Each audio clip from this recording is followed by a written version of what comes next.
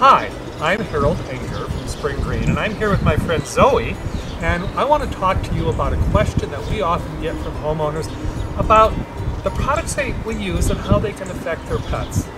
Now, these products are all registered for use on residential properties, and that is by the United States Environmental Protection Agency. These products take a long time to develop. They go through upwards to 10 years of testing. It costs over $100 million in all of these tests that they do to make sure that these products will meet their safety standards for use on residential properties.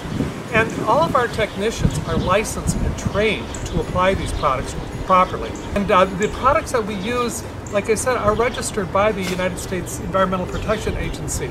And they pose, as long as they're applied by licensed trained technicians, they pose no unreasonable risk to your pets, children, to you, to us, or to the environment.